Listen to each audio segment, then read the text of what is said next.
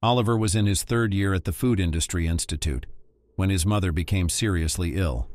His father left the family when Oliver was 3 years old. For the first couple months after the divorce, his father paid child support faithfully, and then, as if in the water, vanished. He and his mother haven't heard from him since. Natalie tried to track him down and then gave up.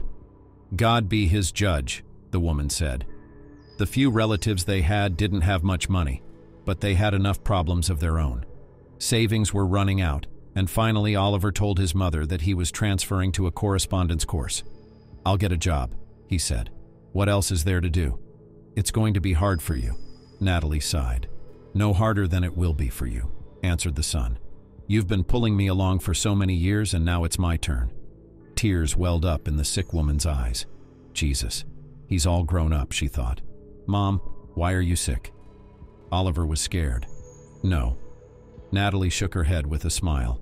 "On the contrary, I feel very good." Oliver was ready for any job, even the hardest and dirtiest. But he'd been lucky enough to get a job as a waiter in a rather prestigious restaurant. "Our hostess respects part-time students," said the hiring manager. "Mia started working in this field herself when she was a student, and so did I. So you're our man. Welcome to the team." Well, it was an encouraging start. The job wasn't easy. Shifts started at 10 hours in the morning and ended at 10 hours at night. If there was a banquet at the restaurant, the shift could go past midnight. At the end of the shift, my legs were killing me, and my head was spinning. But the tips were excellent. Besides, the staff were fed breakfast, lunch, dinner, and taken home. Anyway, Oliver needed this job. The main task was to cure his mother and at the same time not starve to death. The room was full, and Oliver had no time to sit down. He was serving 3 tables, and the customers at one of them demanded special attention. Oliver went out of his way to bring them more vodka, fresh water for their hands, and napkins. Having worked in the restaurant for a week and a half, he'd already realized that if he could get a tip from such customers, it would be pennies. But it's a lot of work.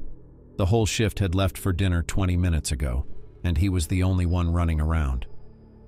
His stomach was clearly suggesting that it would be a good idea to join the rest of the staff. But the customers wouldn't stop. Finally, the customers, leaving Oliver a modest tip as he'd intended, left the restaurant, and the guy went into the kitchen. He exhaled, sinking down on the table. "They got you." "With sympathy," said the chef Jack, giving Oliver a generous portion of mashed potatoes and chops. "That's all right. Eat up and get your strength back.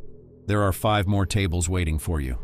"No," he groaned, taking his dinner in the kitchen. Bartender David walked in. What he'd done had shaken Oliver to the core. David was developing underdrawn drinks into bottles, paying no attention to the labels. Oliver pictured an elegant lady who knew a lot about fine wines, and so she wished to treat herself to a good wine if she was served an unthinkable mixture of vermouth, vodka, cognac with a purely symbolic amount of wine. It was hard to even imagine how this lady would react to such an intricate cocktail. And then he imagined someone's birthday party. Yeah, what's that? People come to the restaurant to have a cultural rest and enjoy good food and quality drinks. And it turns out they've been drinking whatever the hell they're drinking. So much for the prestigious restaurant. What are you guys doing? Oliver was horrified. People are going to get instantly intoxicated from the northern lights. What if they vomit or, God forbid, get alcohol poisoning? So be it. David shrugged indifferently, continuing to manipulate the drinks. A drunken client is a promising client, but you go and see for yourself that drunks tip more than sober ones. Come on. They told you to bring fortified wine, so bring him this horrible mixture. If they ask for a cocktail, you get the same thing, but don't forget to add ice. When a man's drunk enough, he won't know what he's getting. You see the bottles on the top shelf. There are nurturers. Oliver shook his head. He felt uncomfortable, honestly, as if he'd been fed this stuff. But the bartender, as if not noticing his expression, continued. We use that kind of thing all the time, and we pocket the money for this infernal mixture. Pay attention, student. If you pay with a card, then, of course, more difficult. But we found a way out of it. I'll tell you about it later. David winked at Oliver and set down the filled bottle, which was indeed filled with a dozen different containers of disgusting liquor. He went behind the bar. It's wild. He shook his head and looked at Jack, hoping that he would support him. But the chef just chuckled. "Don't worry about it," he said. "It's only a bit of a pain at first, and then, when you get used to it, it'll be all right." "Yeah, I guess so," Oliver muttered. Frankly, he wasn't sure he'd be, as Jack had said, even. A few days later, Oliver saw Jack trimming a chop that someone had eaten, then reheating it, and dressed it with a delicious mix of tomatoes, chili, sweet peppers, broccoli, and parsley. And then Jack topped the chop with the remains of someone else's garnish. "There," he said with satisfaction. "It's beautiful." No one would ever guess. It did look like the cover of a cooking magazine. If Oliver hadn't known it was a trick, he would have tasted it and asked for more. He looked at the chef judgmentally. "Oliver, don't give me that look. Yes, food is used in the same way as alcoholic beverages. So what? It's money, real money. What does a customer do with a fork and a salad if he doesn't like the dish or if he's full? Ah, the order was made, so to speak, for solidity. That's good for us. Taken away and stuck in the refrigerator to wait for the star hour conveniently." "That's right," chuckled Mary the cook. "Especially if the food is top-notch. Then it's likely that someone will choose it more, and we will decorate it spectacularly and put it on the table." "Beautiful. Oliver, relax." "I don't get it. Do you want the money or what?" Jack laughed. The answer was obvious, but Oliver was, to put it bluntly, shocked. He didn't understand it. "Why don't you eat it all yourself?" Oliver asked with a mirthful chuckle, and the cooks laughed. "I've got an idea," Jack said, laughing. "What if some infectious disease took a bite? So you don't care about other people?" "Absolutely," assured the chef from the top of his lungs. "Personally, I do not baptize children with them. Besides, the restaurant's customers are not poor people, and medicine is now at its best. They'll be cured." "That's terrible," Oliver exclaimed. "But we carry bags of fresh food home." "Don't tell me you don't like it too," Mary said. The boy had no answer. What can I say? Without this job, and therefore the opportunity to carry home groceries, he and his mother would have been starving. But as it was, they ate ham, salmon, cheese, and other goodies almost every day. It's no big deal. You get used to good things quickly, but we don't know what would have happened to Mom. It's quite possible that she wouldn't be alive anymore. After all, this work allowed not only to eat good food, but also to buy not cheap medicines, and of course not to offend the nurse. So what if Natalie was being looked after by a neighbor? Aunt Kate is a retired nurse. She'd refused to pay for her services, but the man was wasting his time. So Oliver felt obliged to do something to encourage this kind woman, who was no stranger to self-interest. And he found a way to do it. The guy brought from the restaurant not only cheeses and sausages, but also delicious sweets, fruits, pastries. And the women were happy to have tea. The cakes and pastries and other outlandish desserts looked like the truest works of art. And the women said that it was a pity to eat them. "Go ahead and eat them," he said to his mother and neighbor, laughing. "I'll bring you more later." His mother smiled with gratitude and pride. And for Oliver, it was the best reward of all. And if he quit the restaurant, none of this would ever happen again. And since that was the case, Oliver had no choice but to be patient and accept it. So the guy patiently listened to the lecture for especially honest employees, during which he learned that the 200-gram kebab was made a quarter less. "No one knows what they pay for 150 grams of kebab," Jack bragged. "More vegetables and more onion sauce, and the portion seems big." Down, down, down, Oliver thought. It would be something to be proud of. The potatoes and cereals here had been ruthlessly economized. No one would weigh them. The oil was changed after freeing potatoes or pies only when the food started to look unattractive. The savings are tangible, and this is not the limit. What to say? The staff of the restaurant Medea worked harmoniously, one for all and all for one. Circle vice be damned. But no matter how much you sneer, there was no choice. Apparently, it's true what people say, that money doesn't smell. After a long, hard shift, Oliver stopped by to see his mother. "Do you want breakfast?" she asked with a kind smile. "Aunt Kate made cheesecakes that melt in your mouth. And if with raspberry jam, it's a gourmet's dream." What's he got to do with cheesecakes? She invented cheesecakes. The neighbor was also embarrassed. He now probably only recognizes restaurant food. "Restaurant food?" Oliver grinned wryly. "You should know what kind of food that is." He told his mother and his neighbor what he'd seen in the restaurant kitchen. "Oh my God, what a nightmare," Natalie gasped. "Yeah," Kate said slowly. "No more eating places. Maybe a pizza place. And even then, how could they guarantee that they wouldn't put used sausage on the pizza? That's terrible. That's a real crime.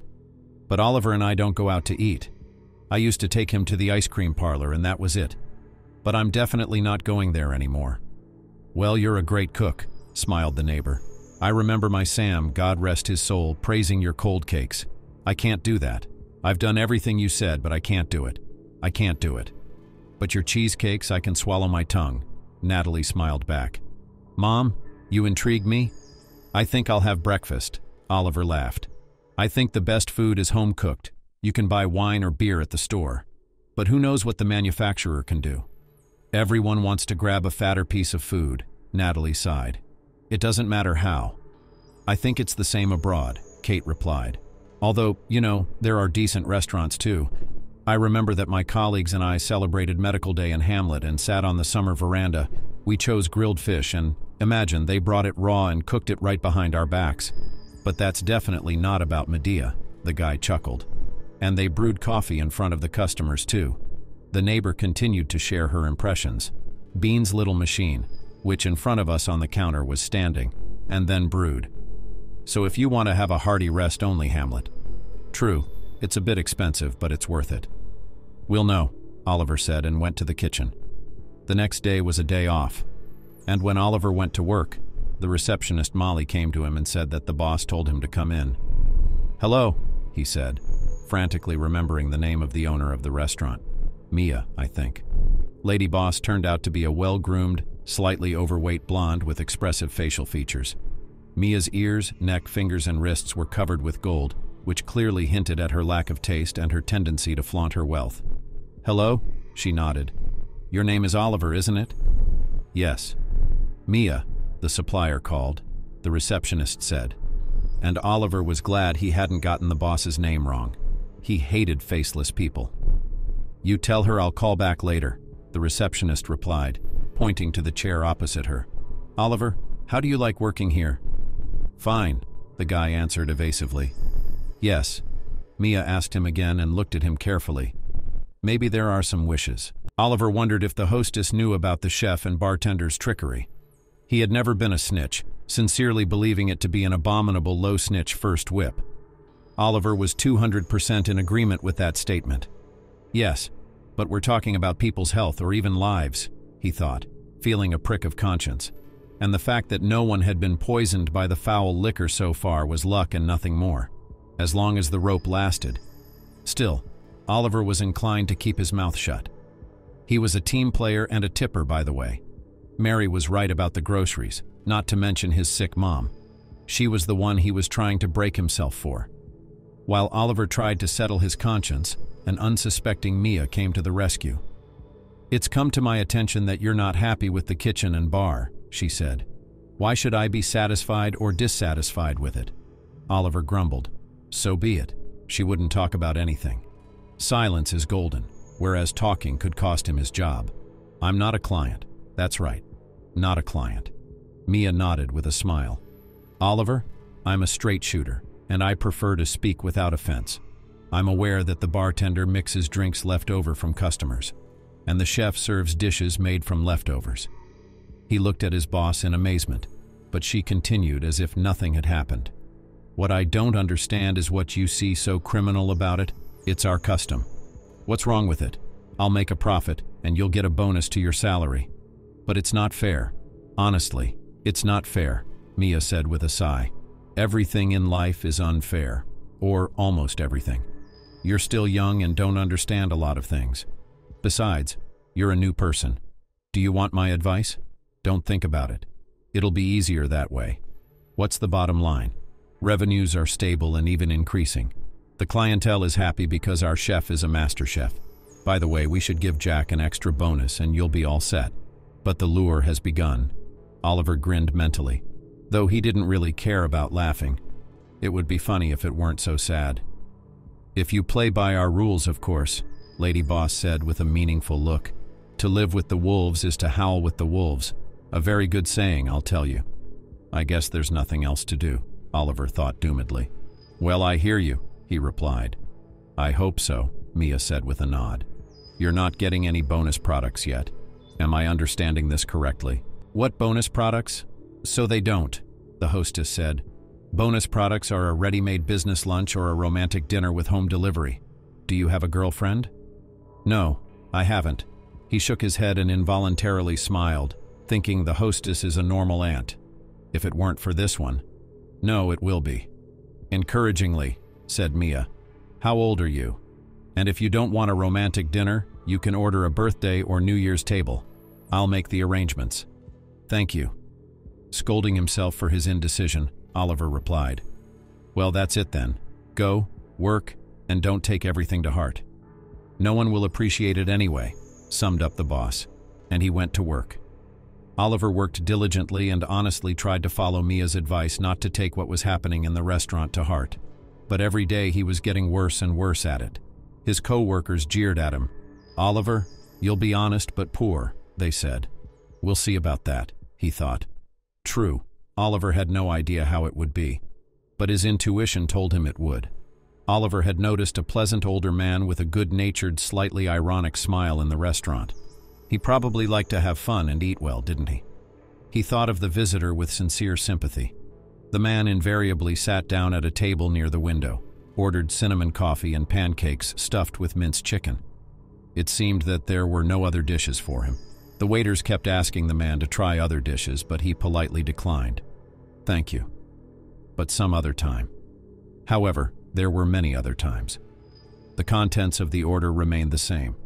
Oliver had served this man many times and had done so with great pleasure.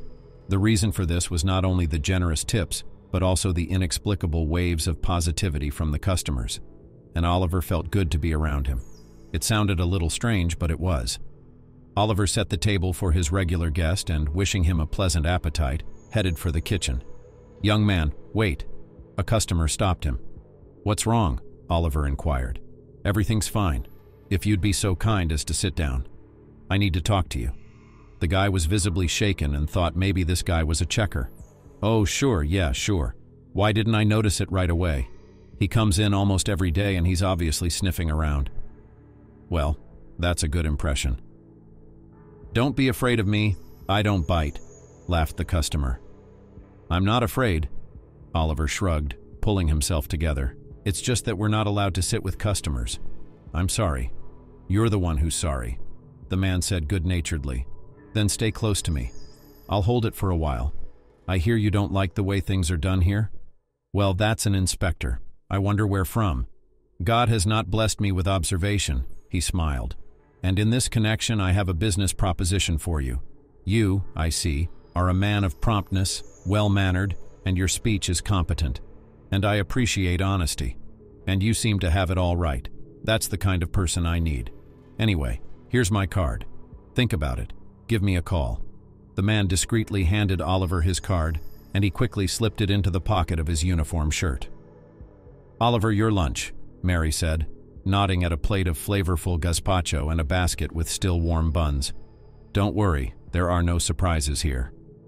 Oliver sighed. Ever since the day he'd snubbed the bartender and the chef, co-workers hadn't missed a chance to take a jab at him. He didn't know that David and Jack had called him a clean cut, but that was just the way he was, and he wouldn't be any different. It was enough that Oliver accepted the rules of the game and never tried to challenge them again. "Do you want sandwiches?" Mary said, nodding at the plate of flavored gazpacho. Mary offered and, smiling charmingly at him, reported back. "There are with cheese, black caviar, ham, tomatoes. I can make it with ham." "I'll have ham," he said. "I'll have cheese too." "Do you want butter on it?" she murmured. "No, thank you." The cook put a plate of sandwiches in front of Oliver and went to the stove where the chops were frying. The boy grinned. Mary clearly had her eye on him. But Oliver pretended not to notice her flirtatious intonations and the frivolously stretched top 3 or 4 buttons of her uniform blouse. Mary was, of course, a pretty well-groomed girl, but, frankly, not his type at all. By the way, the bartender David liked her very much. Such a love triangle, one of the tops of which was unwittingly Oliver. The gazpacho was amazing, and under soft, crispy appetizer rolls it seemed to be the food of the gods. Having finished the cold soup, Oliver poured himself his favorite cappuccino from the machine and began to eat his sandwiches. How delicious. Once again, he thought. Mary had decorated the sandwiches with lettuce leaves, olives, and herbs. They were twice as good to eat. It was just a pity that people who knew their business well had no moral and ethical principles. By the way, that was another reason why Oliver couldn't reciprocate the cook's feelings. When he thanked Mary and left the kitchen, there were 2 tables waiting for him. So Oliver had a very timely refreshment. It had been a busy day at work. But fortunately, not too long. He was home by 11:30. Natalie was awake. "You're early today," she noticed. Nodded his son and suddenly remembered the business card in the pocket of his uniform, which the restaurant employees left at work, only to be taken home when they got dirty. The uniform shirt was clean and ironed, so it rested in the closet of the room where the staff changed. A shame. A shame. Otherwise, he would have typed the name of a possible employer on the internet and learned something about him. What if the offer turned out to be a chance to get out of this shithole? Well, we'll wait till tomorrow, Oliver thought with a sigh. "You look a little pensive," Natalie said. "Did something happen?" "Something's wrong. It's no big deal. Maybe it's the opposite." "I'm intrigued." His mother smiled, and Oliver told her about the conversation with the visitor. "Too bad I left my business card in my uniform shirt." He waved his hands. Anyway, he had to go to work tomorrow, and this guy might come back. "But do you think it's a worthwhile proposition?" "I don't know," he sighed. "I'd like to hope so, but I can't play by their rules. No matter how many times I try to accept it, it just doesn't work." Natalie looked at her son sympathetically. "It's because of me that you have to put up with this mess," she said sadly. "Mom, what are you talking about?" Oliver objected and hugged her. "We'll get through this. You know, I feel like the offer has merit. God willing. All right, I'm going to bed. Good night." He yawned. Oliver went to bed, but despite his fatigue, he was asleep. He pulled out his smartphone and typed in the city's eateries into the search engine. But what good would that do? Oliver didn't know the name of the place where this mysterious visitor offered him to work, or at least its status. And what good would it do? On the websites of cafes, bars, and restaurants, the list of employees is not usually published. This isn't a clinic or a university. If Oliver knew at least the man's last name, it would simplify the task many times over. But no. Sleep, sleep, sleep, he said to himself. What's the use of guessing without the slightest clue? So Oliver surrendered to the mercy of Morpheus. Oliver promptly served 2 tables and went to the kitchen for a cup of coffee. But no sooner had he reached the kitchen than a well-groomed, expensively dressed but disheveled lady entered the restaurant. She was followed by a respectable man with gold-rimmed glasses and a crocodile-skin suitcase. If he sold it, he could buy a decent domestic car. "Hello?" Molly, the receptionist, smiled broadly and answered. "Do you have an order?" "Never again in my life. Cut off the lady and told to call the chief. Mia is out of town," Molly said with the same dazzling smile. "But perhaps I can help you." The woman glared at her and finally condescended. "Well, maybe." "That's fine then." Continuing to stretch her lips in a smile, the receptionist said, "Please come into my office." The visitors followed Molly out, leaving the staff present wondering who they were and what they wanted. Soon they all found out. After about 20 minutes, Molly came out into the hall and told everyone to go to her office. The lady turned out to be the spouse of the restaurant patrons who had been poisoned by the rattlesnake mixture, and the man was a family lawyer. The woman looked angrily at the staff and said, "I've heard rumors that this place drains the remnants of alcohol and serve customers under the guise of cocktails and even wine. In addition, you serve the leftovers of what the previous customer was fed up with. Where did you get this information?" Olivia, the waitress, asked incredulously. "To avoid leaking information, I do not disclose my sources," pressed her lips, cut off the wife of the victim. "Until the trial." "But maybe we can settle the case amicably?" a pale Molly inquired. "How would that be? My husband has an ulcer, and he's in critical condition. And medicine and stay in a private clinic costs a lot of money. Why is he drinking alcohol with an ulcer?" Oliver thought. "In this case, we could raise money and pay for the treatment of your husband.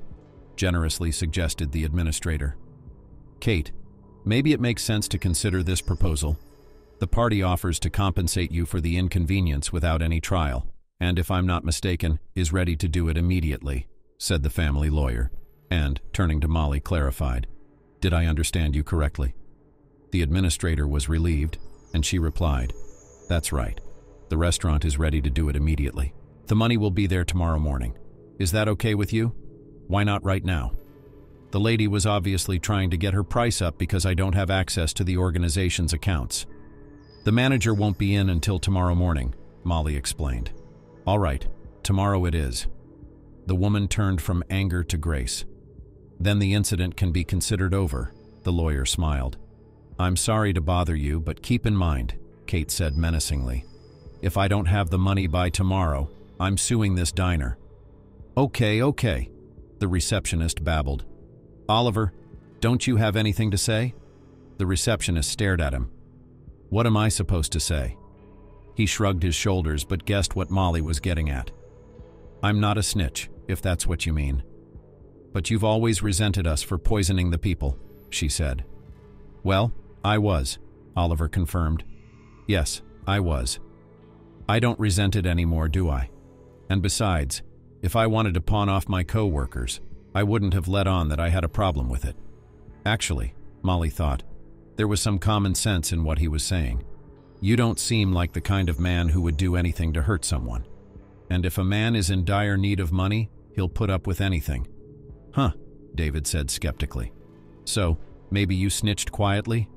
And then you said that Vita wouldn't have done it? You're judging yourself, aren't you? Oliver grinned. I see you're getting talkative, the bartender said cockily. I know such honest loudmouths here for the sake of appearances. Like, look how honest and principled you are. And all transparent. I don't do anything under the radar. I say what I think. Oliver, realizing that he was being deliberately provoked, chose to remain silent. The administrator looked at the bartender and decided that his version had a right to exist. But what's the use of these fights? There are victims, there is his wife, who threatened the restaurant with a lawsuit. David did mix leftovers, and Oliver didn't like it. That's why he bailed on all of us. Or not. I don't care if you investigate. Okay, Molly summarized. No more moving. We divide the amount of the claim amongst all of us. Seems fair to me. What the hell's fair? The bartender grumbled. Somebody burned the whole place down. Pay everybody? Whatever. That's Oliver's job. Guys, what are you doing? Oliver exclaimed, realizing that this was getting serious. I wondered if it had something to do with that guy. What difference does it make? He thought, and tried to make some argument in his defense. Or they'd really have to pay that lady. I've never seen that lady before, he said. So what of it? Jack grinned. I've seen her. I haven't seen her. What's the internet for? Did you post an anonymous post or write a post? You rat, you're Oliver. Jack, calm down. Do you have any proof? No. But when you do, you'll be able to use that kind of language, the administrator said, seemingly oblivious to the fact that just a few minutes ago she'd been leaning that way herself. Oliver realized that Mary was looking at him both pityingly and squeamishly. So much for love. The bartender and the chef looked at Oliver disdainfully, as if he were not a man but a cow patty. Fuck all of you. He stormed out of the office. Now Oliver knew for sure that he was not going to work in this restaurant. He reached the staff room and caught his breath. For a second, Oliver wondered if he was doing the right thing. The right thing was the guy's decision, and when he made his decision, he felt an unprecedented lightness. Oliver left the room and he wanted to laugh out loud. From now on, he was no longer a part of this mess. And Mom? Oh, he'll figure something out. How far are we going? Oliver heard the voice of the restaurant owner. Oh boy. Molly said she wouldn't be here until tomorrow. What difference did it make, really? It didn't matter to him anymore. Good morning, Mia. Oliver greeted her politely. She was wearing even more gold than last time. He wondered if she was afraid to go out alone at night. Morning. Mia nodded as if she were doing him a huge favor. So where were you heated? Home. She raised her eyebrows in surprise and a skid. Did anyone let you go? No. Looking at the boss in the ease, the guy shook his head. But I'm not in slavery. Not slavery, agreed Mia. But if you want to quit, it must be done according to all the rules. That is, to write a letter of resignation. So let's go into my office. Oliver had no choice but to obey. God forbid she should make him pay the money to that woman, he thought. But nothing of the sort happened. Oliver, answer me honestly. Did you really not tell anyone about what you saw here? Mia asked. No, I didn't. Believe it or not, I had nothing to do with it. I'm not a snitch. I see. Deeply thoughtful, said the boss, handing Oliver a piece of paper. There's no judgment. What do you want me to write? She asked. What do you mean? Please fire me at my own request. And so on. In my name, of course. In case you didn't know. Yeah, that's the pattern. Lady Boss pointed to Oliver's right and he saw a sample letter of resignation. Good for you. Looking at him intently, Mia said, signing the letter. Goodbye. Have a good day. And as he was leaving the restaurant building, he was literally nose to nose with the very customer who had offered him a job. So maybe this is fate? I'm sorry, Oliver said, embarrassed, seeing the man rubbing his forehead. It's okay. You're working early today. I think it's just about right, the guy said thoughtfully. Something wrong? Well, you could say that. Oliver agreed. So, I guess I'll have to do without my favorite chicken pancakes today. The man grinned. You know what, kid? Let's go to that diner over there and you can tell me what happened. Well, that's what I figured, nodded the man, whose name was Thomas. He was the owner of 5 gas stations, and each of them had a diner. The diners were pretty good, by the way. So, Oliver, I'd like to offer you a job. I'm hiring for a newly opened diner. Oliver listened without interrupting. I realize you were making more money at Midi, but I have less running around to do. All you have to do is heat up a hamburger, a sandwich, or some other hot dish and serve it to the customer. In general, the work does not beat a man lying down. Tips as such a phenomenon is rare, but many visitors do not pick up the change can safely take yourself. Where do you live? When Oliver named the neighborhood and the street, Thomas splashed his hands. The diner is right next to your house. You'll cross the street and turn a little to the left. So, are you going to consider the offer? No, I'm not going to think about it. Oliver shook his head. All right. Well, thank you for listening. No, you don't understand. I'm fine with it, and I'd like to work for you. There's just one thing. What's that? I'm a part-time student, but I do come to lectures occasionally. And, of course, the sessions. Is that a problem? I'll let you go. I'm all about the schooling. Oliver remembered the words of the hiring manager at Medea's restaurant about Mia's respect for part-time students and mentally smiled. Hopefully, things would turn out differently at the new job. When Oliver had told his mother that he thought the offer of a restaurant patron was worthy of consideration, he hadn't had much faith in it. There was hope, of course. But as Natalie had rightly pointed out, everyone wanted a bigger piece of the action. And poaching employees was a common practice. So Oliver had been under no illusions at first. However, after a conversation with Thomas, he realized that there would be no such lawlessness as in Medea at the new place of work.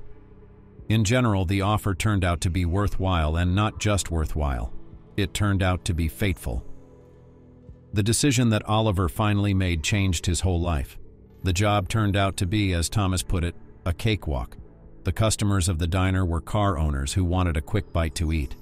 There was no need to tiptoe in front of them, look into their mouths waiting for a tip.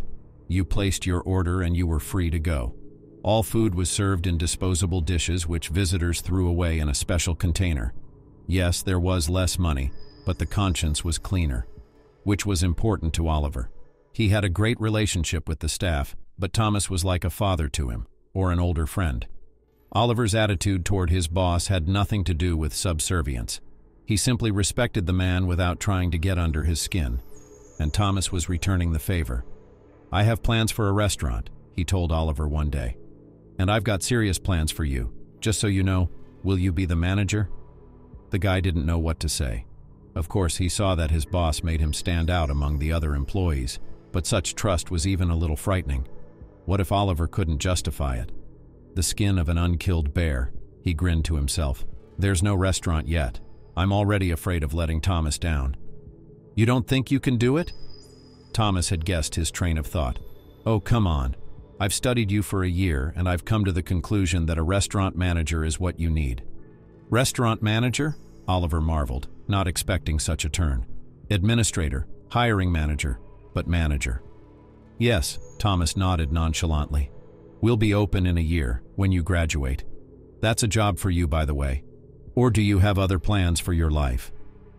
Oliver had no specific plans for his life. He knew perfectly well that to get a job without experience was possible only through acquaintance. And here was an opportunity like this. A restaurant manager, no more, no less. Yeah, it was a dream come true. "Are you serious?" Oliver whistled seriously. "No, I was making a sad joke." "Oliver, are you asleep or something?" "Ironic," snickered the boss. "Do you get it?" "I just realized." "Well, I'm speechless." Thomas laughed merrily. "Of course I'm serious. I'm working on opening a restaurant called Son of the Regiment. Sounds good to me." "It's an interesting name," Oliver said with a smile. "It's original." "But there's nothing original about it," Thomas replied. "I really was a son of the regiment." "You were? How did you come to be the son of a regiment? Tell me. I wonder how." "How?" Boss said thoughtfully and sank into his memories. Then he, a 7-year-old boy, lost his parents after a terrible bombing. And when everything quieted down, sitting on the ruins of the house, I'm smearing tears on my cheeks. And suddenly I see a regiment of our Russian soldiers, Thomas recalled, looking somewhere past his interlocutor. They took me in. The soldiers brought little Thomas to the dugout, fed him, and gave him a drink. To lose relatives, and even at such an age, is very frightening. But among these big, strong, and kind uncles, it was easier for the boy to endure his grief. I remember one of them especially. Thomas smiled, and the wrinkles in his face miraculously relaxed. His name was Uncle Harry. He took care of me like I was his own, said he'd lost his son. A month later, Nazi Germany capitulated. The day before Uncle Harry was wounded and in the hospital, Thomas continued. I was put in an orphanage, and when I graduated I tried to find him. I had no idea if he had survived the wound, but what the hell. But alas, I made all the connections I could, but to no avail. Harry's in town by the trailer load. He's probably not even alive anymore. That's a shame. Yeah, it's a shame, Oliver nodded. It's a shame. You know, I'm opening this restaurant in memory of those events, Thomas admitted. That's great, the boy said. A year passed. The opening of the restaurant Son of the Regiment, which took place on the eve of the new year, became a real holiday for the townspeople. A toastmaster was invited to the banquet, who coped with his task on 5+. There was not a single bored face in the hall. On the occasion of the opening of the new owner of the institution dressed in a dark gray suit, snow-white shirt of the finest silk, complementing the outfit bow tie cornflower color, and looked very imposing. Thomas, you look like a groom, Oliver complimented him. Well, you don't look too shabby either, Thomas replied in a satisfied voice. By the way, there's someone I want you to meet. His wife Lily stood next to them and smiled. If Oliver hadn't known that Mrs. Thomas was in her 70s, he wouldn't have believed it. In her youth, she had done a lot of gymnastics. In her older age, she had taken up aqua aerobics. Well, and now regularly visited the pool and respected the Russian bath. Therefore, Lily's figure could be the envy of 30-year-olds, and black tight-fitting dress with an open shoulder, decorated with gold trim, sat perfectly. Natalie and Kate were also present at the opening. The women looked at Oliver with pride and thanked fate for bringing him together with this wonderful man, the son of a regiment. Now Natalie remembered her illness as a terrible dream. Or rather, she tried not to think of it. The mother of the newly minted restaurant manager looked great, and the neighbor did not hit the dirt. On the eve of the event, both visited the hairdresser and went shopping. How do you like it here? Lovely ladies, Oliver asked with a social smile. Oh, it's wonderful, Kate exclaimed. Thank you so much for inviting me. The last time I went out was when Sam was still alive.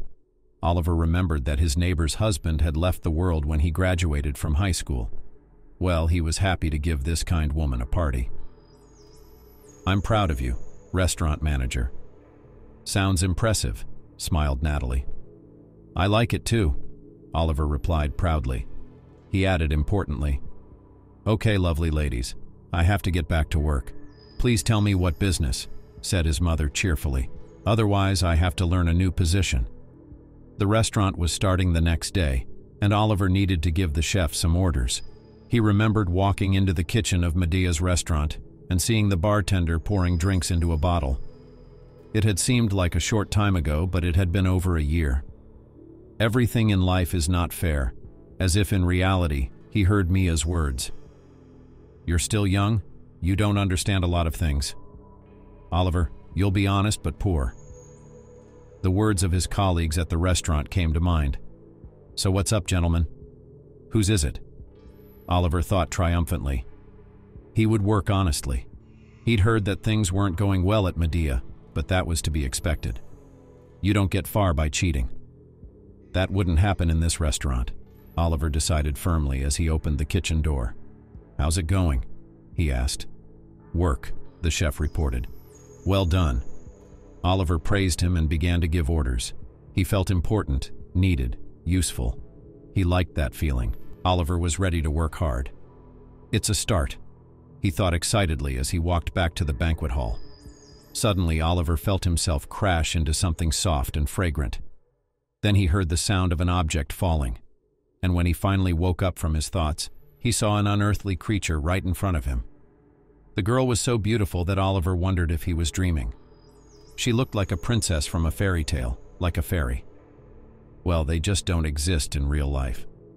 I'm sorry, I was thinking, Oliver muttered, and bent down to pick up a fallen object that turned out to be a miniature handbag.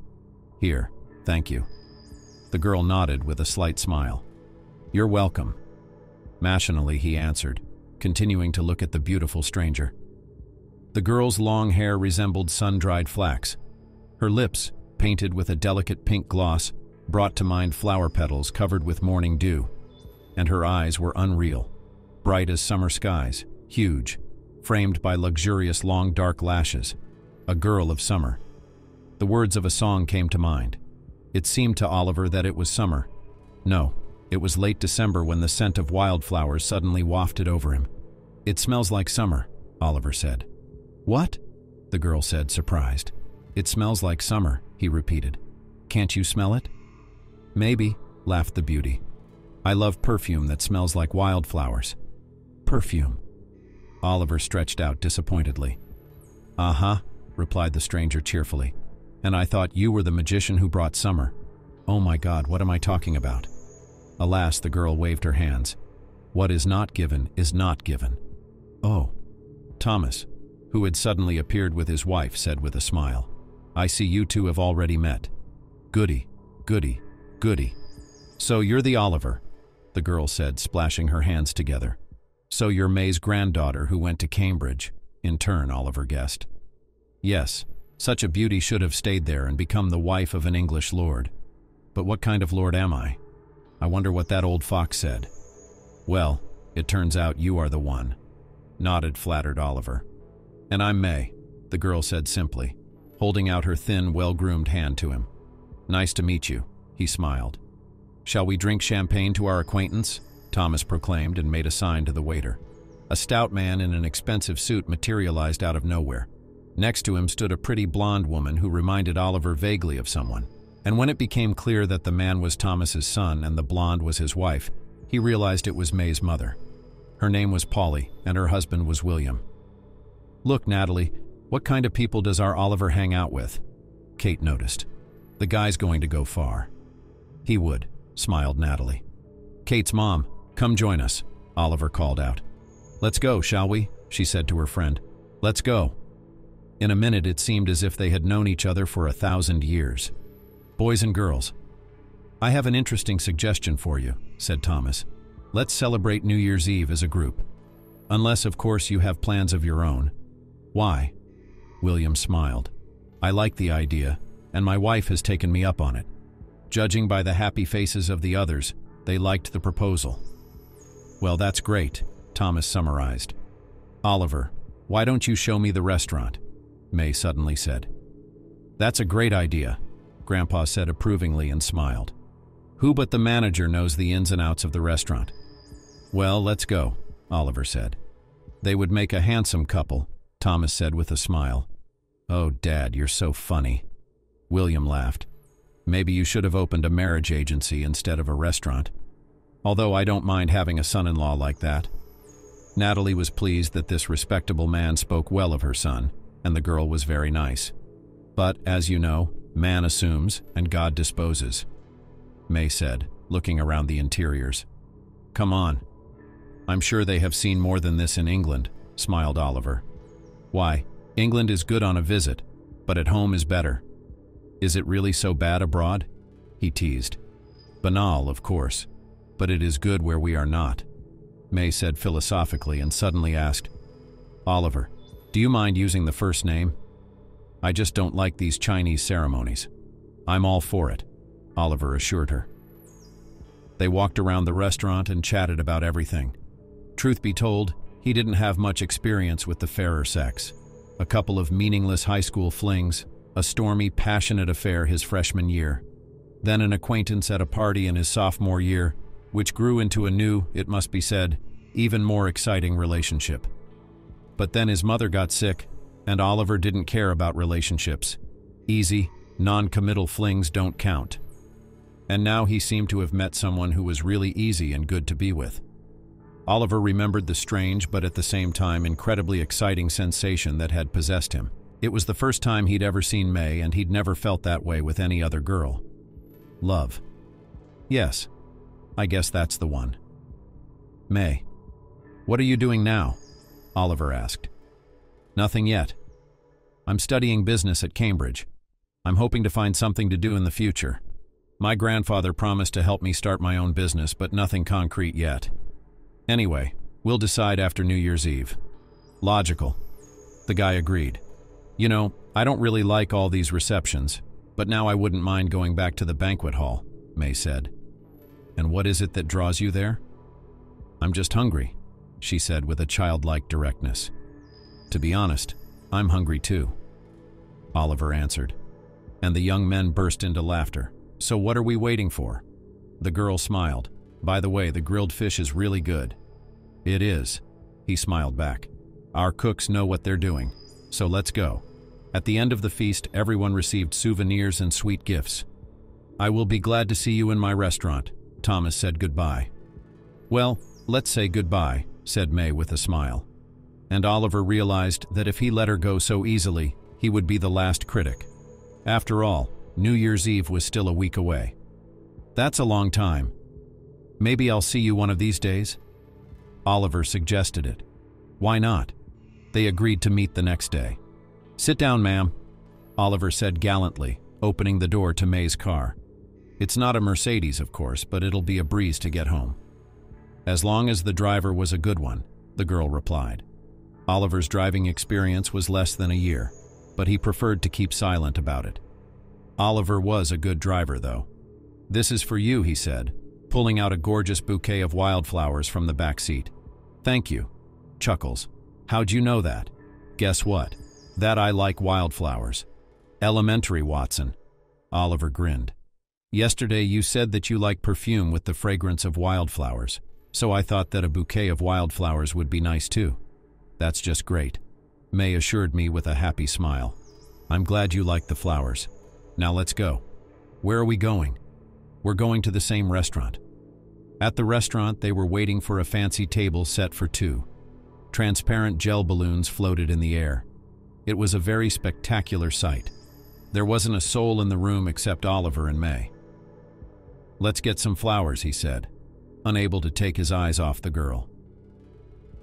Oliver had never really believed in love at first sight, but I guess they say that miracles happen on New Year's Eve for a reason. He didn't doubt for a second that it was true love. The one they wrote about in books and made movies. The one he'd dreamed of deep down.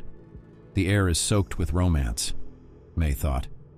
Oh my God, have I really fallen in love? Like any beautiful woman, she had a lot of admirers. In May's life, there was only one long relationship, but she quickly realized that she did not love this man, did not begin to deceive him, and the young people broke up. Then friends said that she went crazy. You bet. Marriage to the owner of a construction company promised May a permanent residence in England. A full, carefree, what's more, a beautiful life. She took it all and easily gave it all up. May just shrugged her shoulders. Oh no, the golden cage was not for May. Had she been trained in business for nothing? Wine? Oliver offered gallantly. Perhaps, the girl agreed, waking up from her memories. The wine was wonderfully sweet and slightly tart. May liked it. He's just guessing my preferences, she thought. Let's dance. Oliver smiled. I'd love to.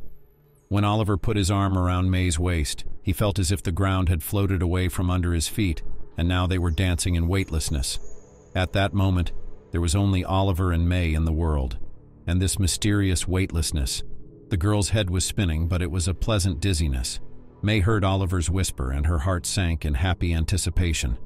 I know it doesn't work like this, but I think I'm in love. You do? She asked with a smile. It doesn't seem like it. He shook his head. I don't think so. I fell in love like a schoolboy. I could say the same about myself, the girl replied quietly. Their lips met. The next few days before New Year's Eve were stressful for Oliver. A string of corporate events kept him busy, and he'd come home at midnight. Oliver and May had only seen each other a couple of times. The rest of the time they exchanged tender and very touching messages. Be patient. After New Year's Eve, I'll be less busy and we'll be able to see each other more often. As agreed, they celebrated New Year's Eve in the same group. I want to spend the rest of my life with this girl. Oliver made a wish at the sound of the chimes. May made the same wish. Both Natalie and Kate and May's family were happy that their children had found each other. Something tells me that we'll be at the wedding soon, Thomas said with a smile as he watched the lovers dance slowly. The others were of the same opinion. May, marry me, said Oliver. Marry, she marveled. We've only known each other for a short time. I think that's enough, objected the boy who was in love with her. At least for you and me. I feel like I've found my girl. May didn't know what to say. She felt the same way. But proposing marriage after a week of dating is a bit much. You won't regret it. I'll be a good husband, Oliver said seriously. Well, I don't doubt that, she replied with a smile. But don't say anything else. You'll break my heart. I won't. Looking into his eyes, May shook her head and suddenly said, I agree. Engrossed in conversation, the young people did not notice that the song had already ended, and they talked in silence. It was only when the elders applauded that they looked at each other in embarrassment. Well, that's worth a drink, William said, pouring the champagne. How would you like to get away from here? Whispered Oliver to his new bride. Why not? Oliver rented an apartment on the next street over, so he didn't have to worry about getting a cab. Unfortunately, I can't offer you anything more than a rented apartment, but I promise to make it up to you, he said. I'm sure you will. And besides, together we are strength. May smiled. We are, Oliver echoed. Shall we continue the feast? We will. He took out a bottle of pink sparkling wine, fruit, and cuts of meat from the refrigerator and carried it into the room. Need a hand? May offered. Yes, as a matter of fact, everything is ready, Oliver answered, pulling out new flutes. Well, here's to us, he said with a smile, handing May a glass of wine. And I propose to drink to love, the girl said slowly, giving Oliver a tender look that was more eloquent than any words. A beautiful toast, he replied quietly. And they both, as if by magic, felt an incredible warmth coming from each other. They fell asleep in the morning. Oliver cradled his beloved gently in his arms, thinking that this was, without a doubt, the best New Year's Eve night of his life.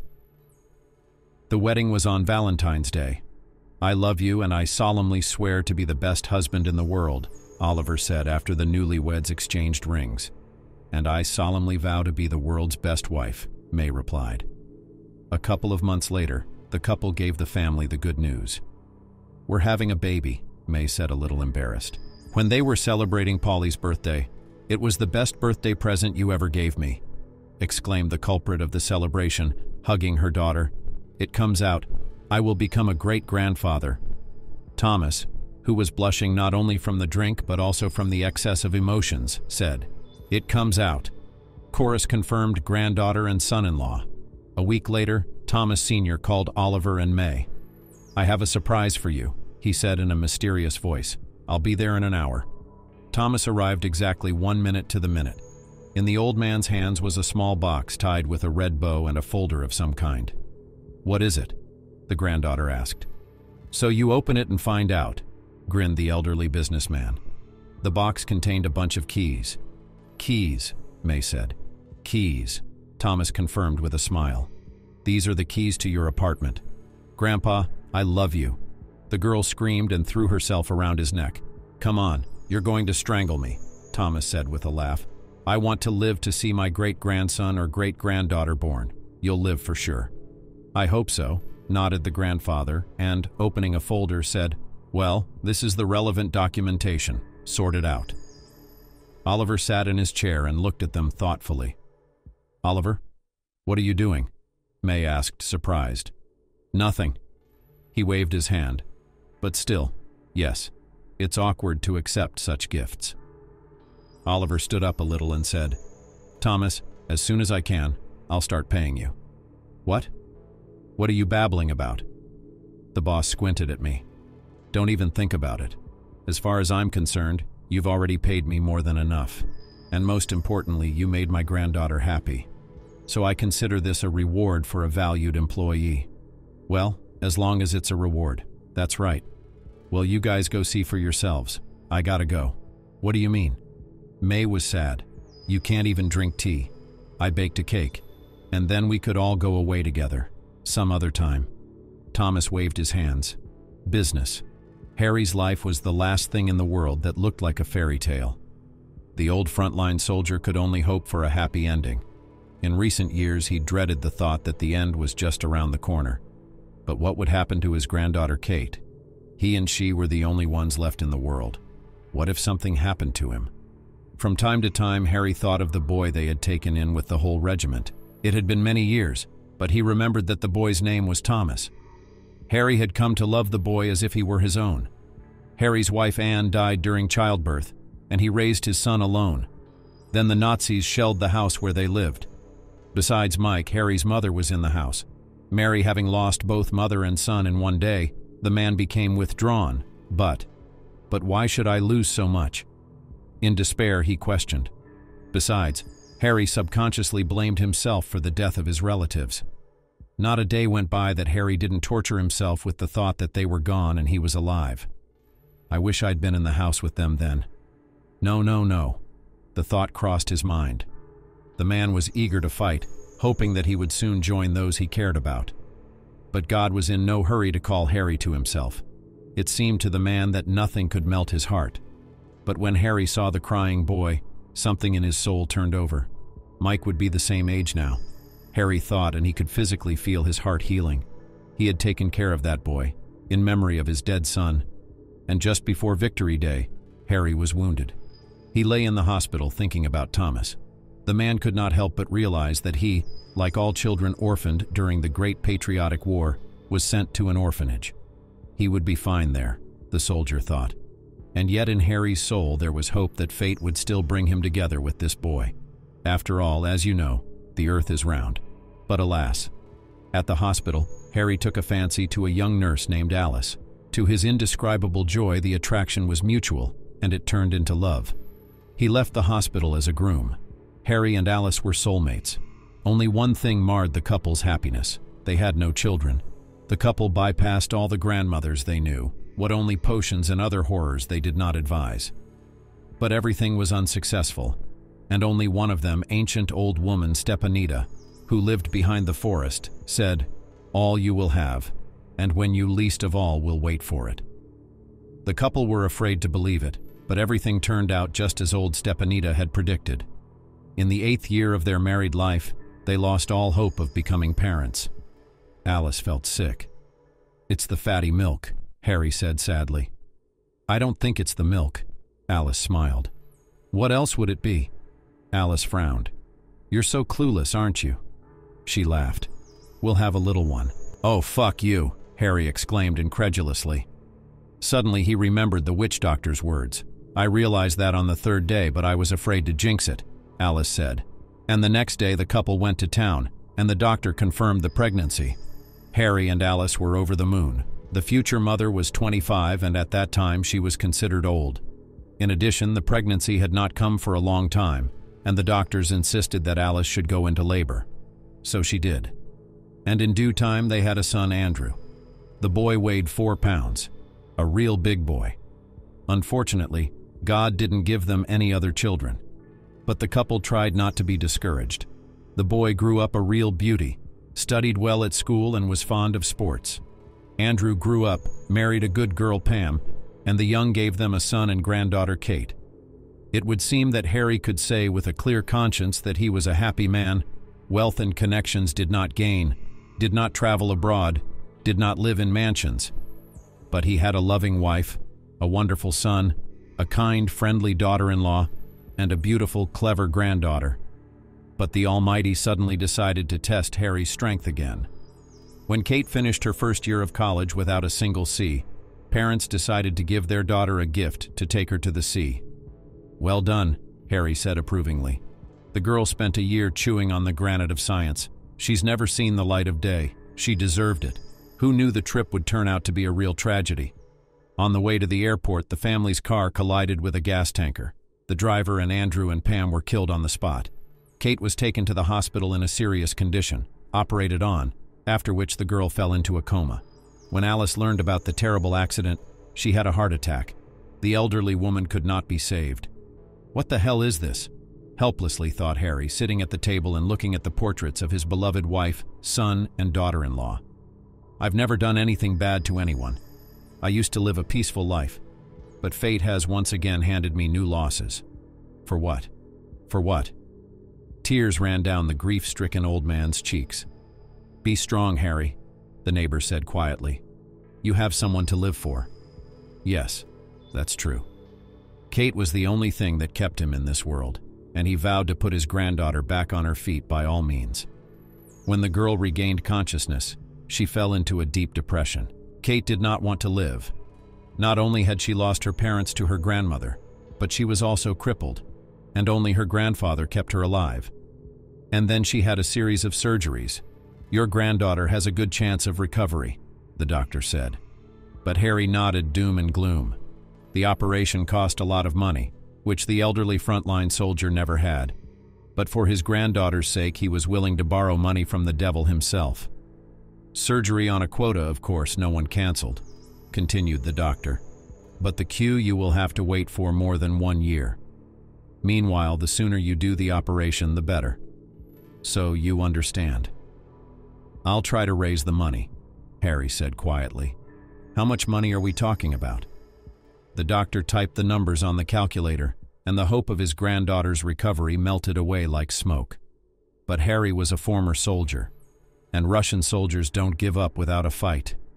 "Grandpa, I can't walk anymore?" Kate asked pitifully on the way home. "We'll see about that," he replied belligerently. "We'll fight another war." The war was not easy. Not without the help of neighbors, relatives, daughter-in-law. He managed to ensure that Kate was not taken to the state institution. Helpless state depressed the girl, but Harry little by little managed to set her up for victory. "You are the granddaughter of a frontline soldier, and you should not give up," he said. Money for treatment was collected by the whole world, but the full amount was far away.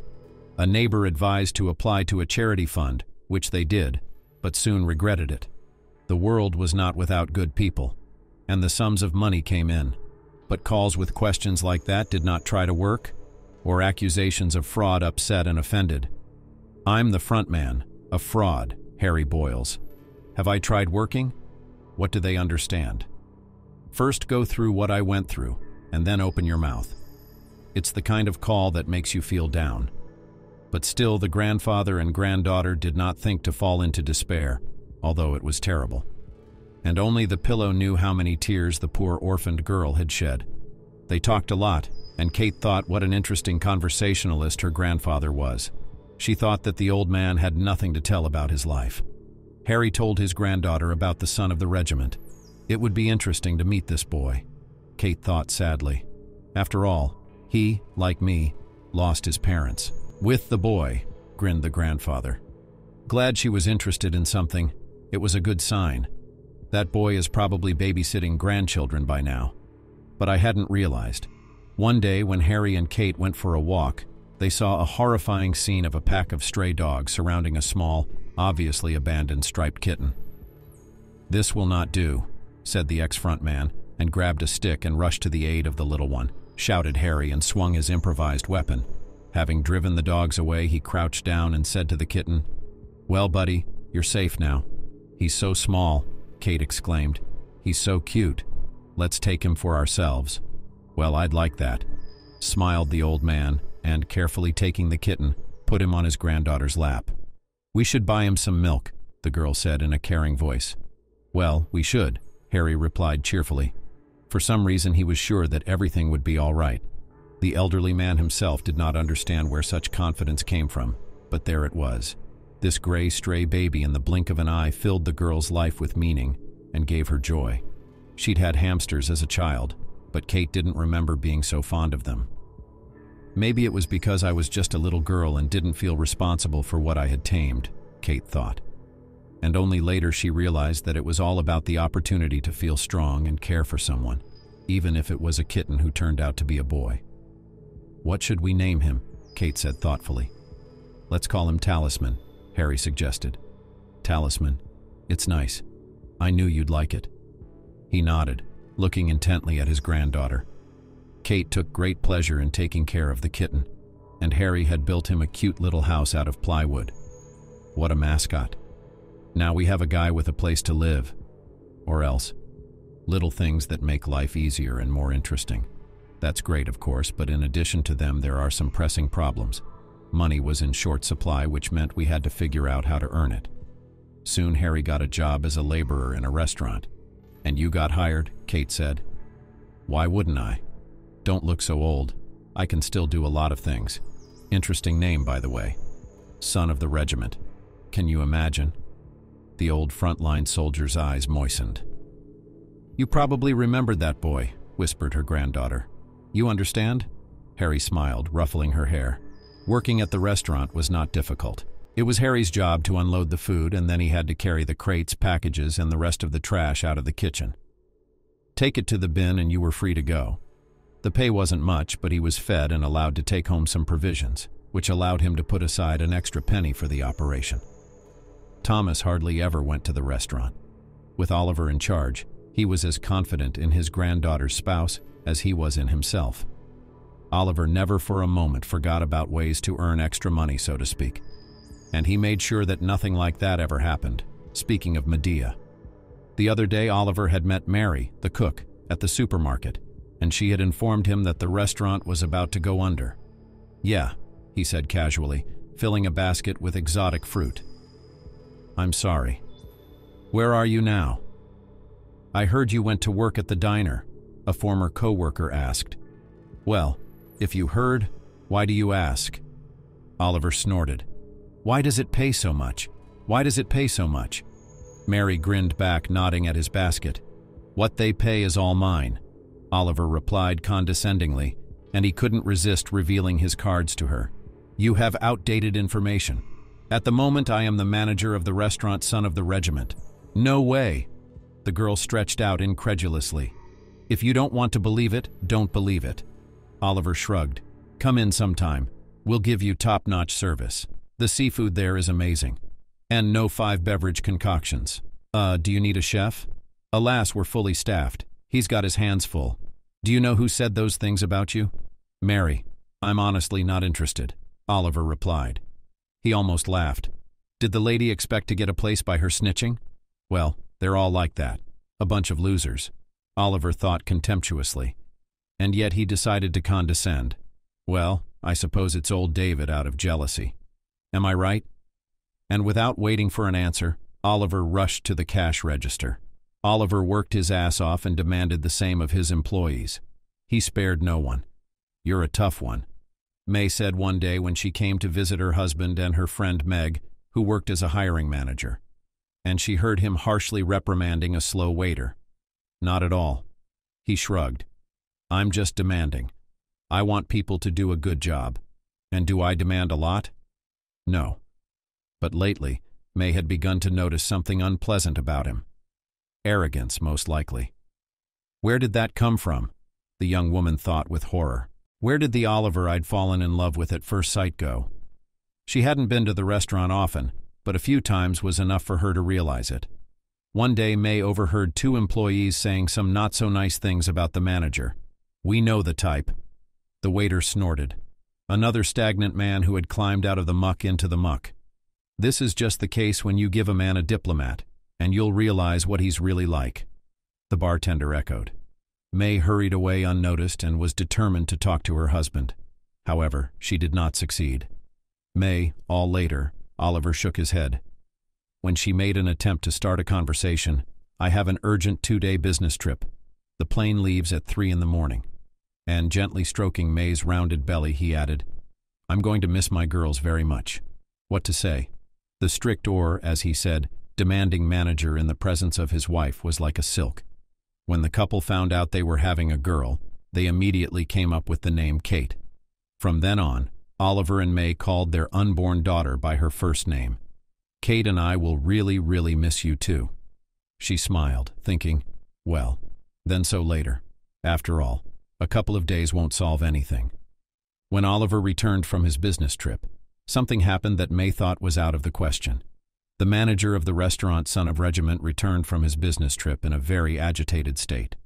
The negotiations had gone badly, the potential partners were clearly shadowing him, and Oliver decided that it was better not to have any dealings with them. However, the guys were persistent, and it couldn't help but irritate him. Looking at his watch, Oliver noted with annoyance that he didn't have time to go home, because he had an appointment at a restaurant with representatives of the supplier's company. The cab ride was long, which also made Oliver unhappy. And when he finally arrived at the restaurant, he literally turned green with anger, as an old man collected the uneaten food from the table, as if it was nothing special. "What am I talking about?" Oliver thought angrily. "It's really no big deal to people like that." The manager remembered that the old man had been hired as a laborer. He was fed like the rest of the staff. He also picked up leftovers. The partners were supposed to arrive any minute. "Good afternoon," Oliver greeted the handyman dryly. "Hello," the older man said with a polite smile. But when he saw the look in his eyes, he shrank back. "May I ask what you're doing?" "It's me," Harry said in a humiliated tone. "I'm on my way. I have a granddaughter."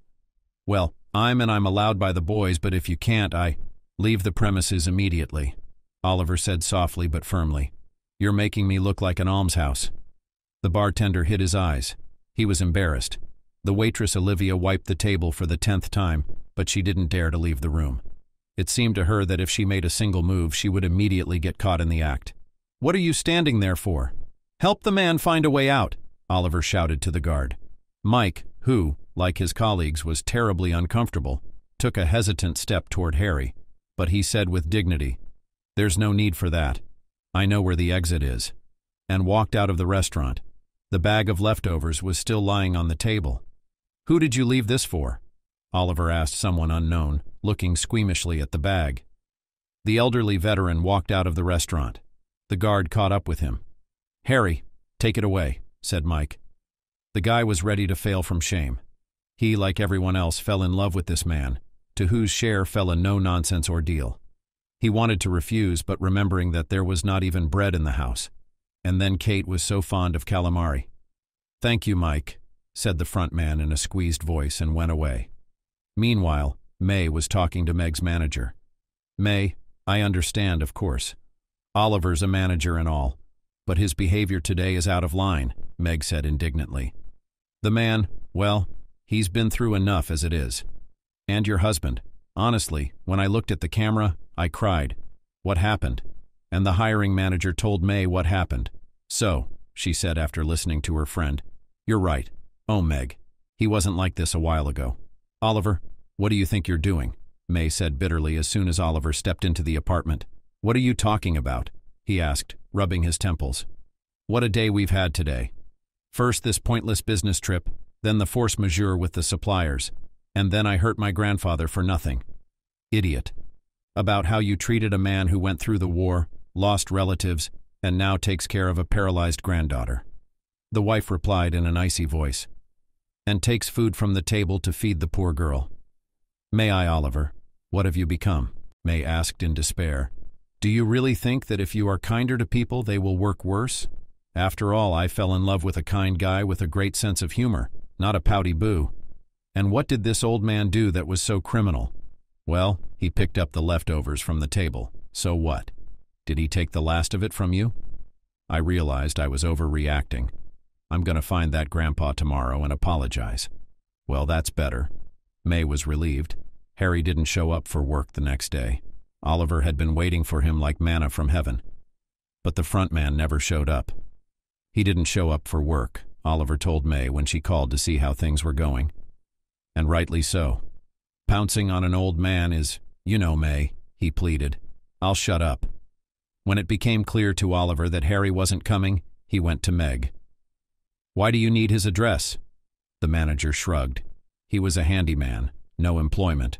Worked it off, got it. Right. Oliver replied in a beaten voice, thinking that it might be a good idea to introduce official employment for casual laborers and part-time workers. Grandpa, why didn't you work at the restaurant? Kate asked. Harry's heart sank at the mention of the restaurant, but for him to tell his granddaughter about his humiliation, it was just a temporary job. I see, she nodded at his words.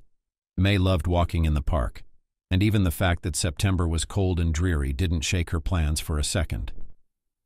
Nature has no bad weather, she told her husband, and the off-season is my weakness. Well, let her walk, if she likes the fresh air so much. It is in Africa fresh air, Oliver thought fondly, though the people of Africa would not be so happy about such a promenade. But he had a day of work ahead of him, as usual. After taking care of the day's business, Oliver decided to have a cup of coffee and headed for the kitchen. Suddenly, he stopped in the middle of the office. Oliver never realized where the misgiving had come from. It was right there. Delirium, Oliver decided. I'm just tired, and I'm upset about the handyman thing. What could possibly go wrong? May's out for a walk, May. He dialed his wife's number, and when he didn't hear her voice, he got really nervous. But maybe May had already come home and decided to take a bath. Why am I torturing myself? She'd see the missed call and call back. With that thought, Oliver went down to the kitchen and asked for a cup of espresso. I think that's enough for today, May thought and headed towards the house. Doll, slow down. The young woman heard a voice and turned back. Behind her stood 3 thugs, who smelled of alcohol and some other unpleasant odor. May turned away and walked faster. Where are you going? Shouted another Gopnik, grabbing her by the strap of her bag. To get acquainted and preferably closer. A third added in a lewd tone. I'm not going to get acquainted with anyone, cut off the young woman, trying to free her purse. But she failed to do so. The gruff man flicked the strap with a folding knife and the bag opened. Give me the bag. No, laughed the one who wanted to get acquainted and grabbed her by her half-coat. Guys, so it is that. What is that? Pusataya. So what? He hummed and pulled May to him. She tried to break free, but the thug held her as if in a vice. Suddenly, a sharp pain pierced her lower abdomen and a pale May whispered, It hurts. What's that? It was as if she heard through absorbent cotton. She's driving. What if she's not? Let's get out of here. She's got a pretty good cell phone. May felt herself falling, but there was no more strength to resist. Harry was on his way back from his new part-time job. Dead tired. He was now a janitor at the store. It wasn't like a restaurant, but at least he wasn't humiliated. Oh my God! An elderly man exclaimed when he saw a blonde-haired girl in a crimson coat lying on the ground. Who's the one who did this to you? Harry leaned over to the blonde girl. Breathing, he stated. Next to the girl lay a cut-up bag, from which some documents were visible, an individualized pregnancy card. Harry read, pulling one out. The mother is honest. A pregnant woman was attacked in broad daylight. What the hell is this doing? Harry picked up the girl and slung her over his shoulder as he had carried wounded comrades to the bench. Be patient, sweetheart. He spoke softly and looked in her purse for her cell phone. There was no cell phone, and Harry was finally convinced that the girl had been robbed. Bastards! He threw his cell phone out in frustration. Hello? I need an ambulance. When Oliver heard the phone ring, he thought he was going to faint in a second, but he didn't. Your wife is in the 5th City Hospital, said a woman's voice. Is she all right? Breathless, Oliver asked. You see, she's about to give birth. Your wife's life and the baby's life are out of danger. But if it wasn't for the help of a passerby, there's no telling how it would have ended, the doctor reassured him. Oliver ran out of the restaurant without remembering himself. His hands were shaking so badly that he couldn't open the car.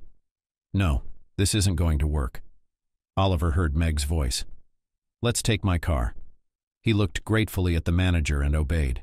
You, Oliver exclaimed when he saw Harry. And this man helped your wife, said the doctor. And Oliver, without saying a word, fell on his knees before the front man and began to kiss his hands.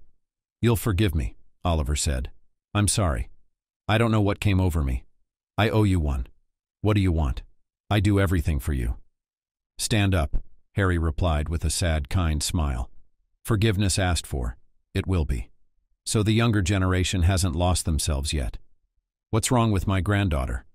Thomas's voice rang out as he saw Oliver kneeling in front of an unfamiliar older man. Astonished, he asked, What on earth is going on here anyway? As Thomas gazed into the old man's face, however, he was at a loss for words. He would have recognized that sad smile and kind eyes of a man who was ready to help anyone who needed it from 1,000.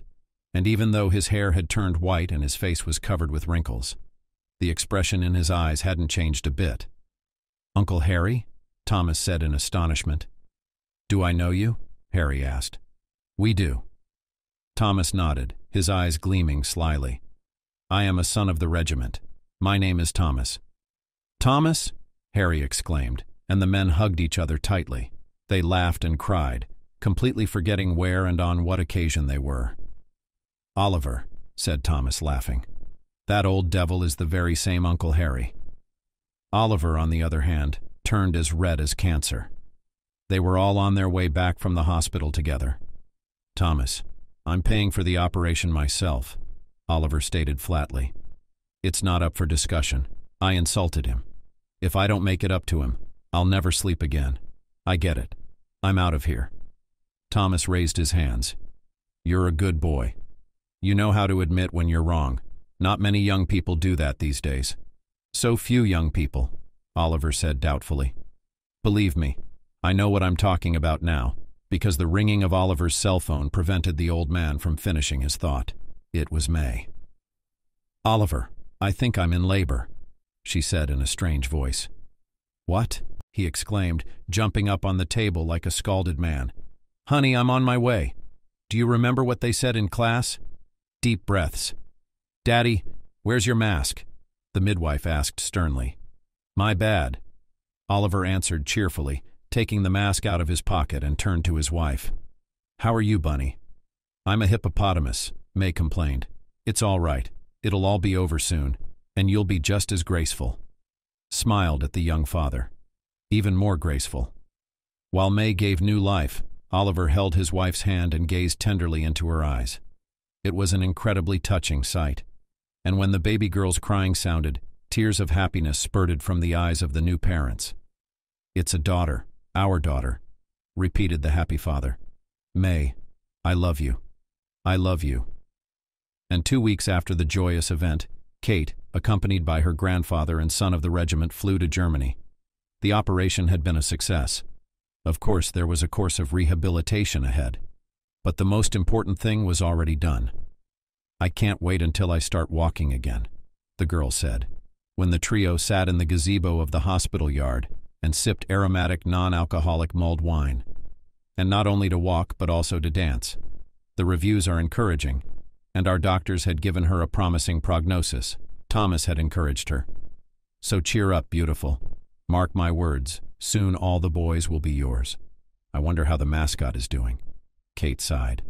I miss it so much. Well, my Lily won't let him get hurt. She's my animal lover. All three of them laughed happily and clinked cups of mulled wine. 2 years later, little Kate's christening was celebrated at the Son of the Regiment. Could there have been any other options? When Oliver and May had suggested Harry as godfather, he'd wept. I'd be honored, said the front man. But I'm very old. Godparents are for what? In case the parents leave suddenly, there's someone to take care of the child. And I don't have long to live. Oh, come on, you're not long enough. And we'll take care of Kate ourselves, because we're not going to die in the next 100 years. But you're our godparents because you're like our family guardian angel. Kind of, May laughed. Well, Oliver, you're no poet. But seriously, you really are like a guardian angel to us. First you took my grandfather in, and now you've saved me. Yeah, I consider that day my second birthday. Anyway, I couldn't think of a better godparent. And Harry thought about how unpredictable life is. He'd lost everyone except his granddaughter Kate. But he'd found people who were family. Kate's godmother was Meg. To be the godmother of the man who kept my boss from going missing and saved my friend's life? That's really cool, she said when she found out who would be the cutie's godparent. Kate came to the christening with her young man, whose name was Tim. The guy studied at the same institute as her, only older by a course. The girl did not hide the fact that Harry's grandfather looked with interest at the friend of the mother of the restaurant manager. By the way, a kind, pretty aunt. She was also her namesake. Natalie's personal life had also changed. When she finally recovered from the disease and decided to engage in floristry, Oliver helped his parents to open a salon. And at the presentation, Natalie met with her son's business partner, who was a widower, and he offered her to formalize the relationship. I am a responsible man, and I do not intend to live in sin. He too had been invited to the christening, and now sat next to Natalie with such a proud look that Oliver couldn't help laughing at him. So much for business partner. Now we'll have a family contracting business. Mike, William, and Polly looked lovingly at their daughter and granddaughter. They had often expressed regret lately that they had not given May a sibling. They remembered Thomas or Lily saying that May would grow up to be selfish. Though their fears were in vain, Polly and William often looked back. May had married, and they missed having someone to care for. May sat in her mother's arms and gawked at the adults with curious blue eyes. You are under God's protection now, May whispered. And Oliver looked at those present and thought about how different they were. Each of them had his own complicated and, most importantly, uninteresting story.